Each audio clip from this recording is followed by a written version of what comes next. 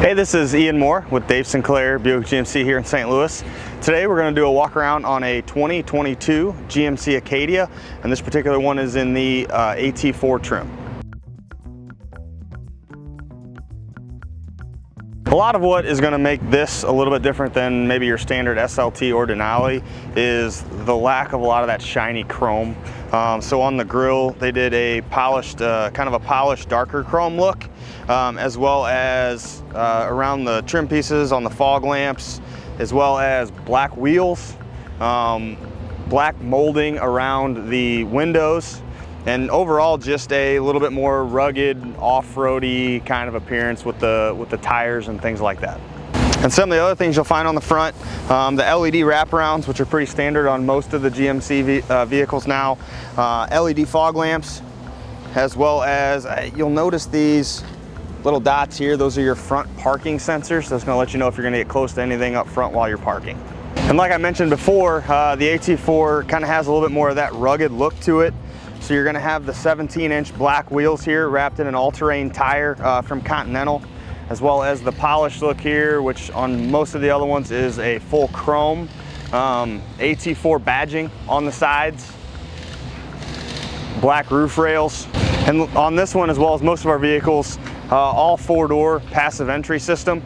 Just a press of the chrome button here on the side of the handle, lock, unlock, get in, get out. Makes it really easy. You don't have to fumble around for your keys. And also in the back, you'll find the black chrome here, which matches the front. The parking sensors in the rear, once again, going to let you know if you're getting close to anything behind you. Dual exhaust, and then this particular one's going to come with a power programmable liftgate. What that means is it's programmable. You can set the height, so if you're a little shorter, you can set it a little bit lower so you're not on your tiptoes trying to reach it. And with the liftgate in the back, there's multiple ways to open it. You can use the key fob. There's a button on the door. You can kick underneath it. And there's also a button here on the rear hatch to open and close it. And some different things here about the back. 2-seat in the back row, which can easily be dropped. There is basically a charger of some sort for everybody in the back seat. USB here on the left-hand side, 12-volt charger here on the back, so both back seats are covered. USBs in the center stack up front for the second row seats. And then they also have handles here in the back to open the second row, which is really nice. Drop the second row, I should say. So you can get stuff in here without having to run up to the second row, open the door, kick the seats down, and do everything from the back hatch. As a passenger in the back, I get plenty of room here. Seats do slide forward and back, which is really nice. So you can get a little bit more leg room, as well as different charging ports. So there's a USB-C, there is a standard USB, as well as a 120 outlet. You can charge all kinds of stuff. A little storage down here, cup holders, armrests, so everybody is super comfortable, as well as a skylight. And from the driver's seat, what you're going to be able to control, down here you're going to have your heated seats for both front passengers. The all-wheel drive selection is down here on a rotating turn knob, as well as a few other safety features which you can access from here. One is downhill descent control, which is somewhat of an off-road feature. What that's going to allow you to do is going down steep grades at very low speeds, so at speeds under 20 miles an hour. Engaging that is going to make the vehicle do all the braking for you, which is basically like a reverse cruise control, just in slow speeds going downhill, as well as your selector switch for the lane keep assist, which works at higher speeds now. That speeds above 37 miles an hour. That'll actually read the lines on the road using cameras in here, and it'll actually steer you back in the center of your lane if you start drifting over those lines. This particular vehicle does come with the selector switch for the auto stop start, which the auto stop start is the feature where the engine shuts off at red lights to conserve fuel. That can be toggled off, as well as the traction selection system, which is going to help the computer figure out which tire needs power, hazard lights, and then the parking sensor. So if you're towing a boat, have something back there, you can toggle those sensors off so the car isn't beeping at you constantly. And on the newer Acadias, they went to a electronic precision shift is what GM calls this. So instead of there being a column shifter here or a center console shifter here taking up space, they moved it to electronic. So pretty easy setup here. Anything that makes the car move, you pull. Anything that makes the car stop, you push. So park, neutral, and then a gear limiter, which is gonna limit the high gear the transmission will shift to. It's not so much a manual shift option as much as it is, you know, a limiter for maybe coming down some steep grades, you know, at those higher speeds. And then you also have a tri-zone climate control, which can be controlled from up here, or the back seat passengers have their own controls in the back if they wish to have them. What makes it really nice is the climate control. So basically like the thermostat of your house, you can just set that to your temperature, hit auto, and then you're off. It's gonna do the AC, the heat, does it all for you. You don't have to mess with your fan speed and try and get that perfect temperature. You just select it and it does itself. So really nice there. Big touchscreen. Everything here does come with the navigation built into the screen. Type your address in up here, as well as Bluetooth for the phone. Radio, AM, FM, XM, all can be toggled here on the left-hand side of the screen.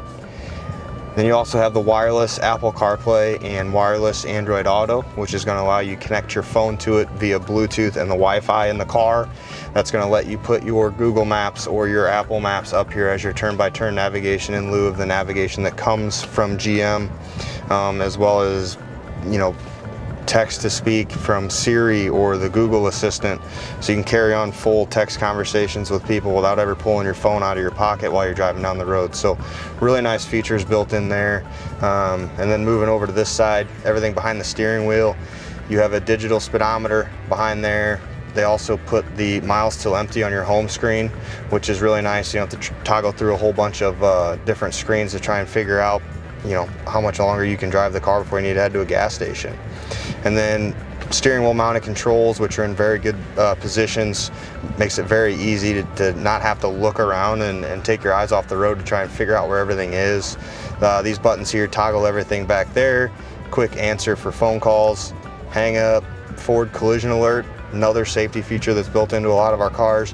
It's going to pick up any objects in front of you that are slowing or stopped, and if you're not applying the brake, you're going to get 4 red lights that get flashed up onto the windshield from here, as well as a different tone that you're not going to hear any other time. That's alerting you to hit the brakes because you're about to get into a collision up front.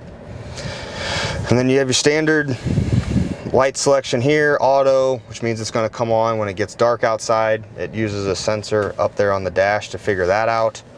And then windshield wipers here on the left. And then one of my favorite features that our cars have is what they call IntelliBeam, and it takes the auto lights to a whole nother level where it actually makes your bright lights automatic at that point too.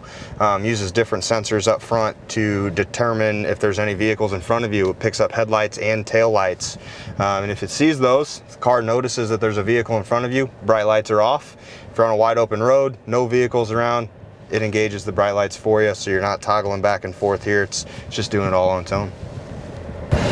And last but not least, up here we have the sunroof.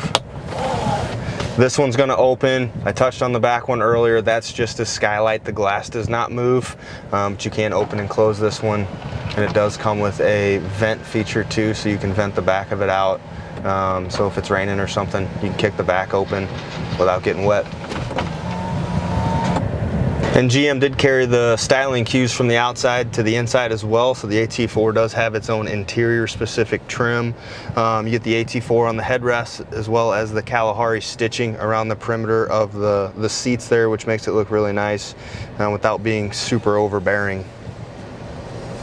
And one of the last safety features, and one of the most used, is the blind spot monitors in the mirrors. That little car and star emblem there will light up if anybody's in your blind spot, as well as there may be a car that's coming up on you really quickly, but it's not quite there yet.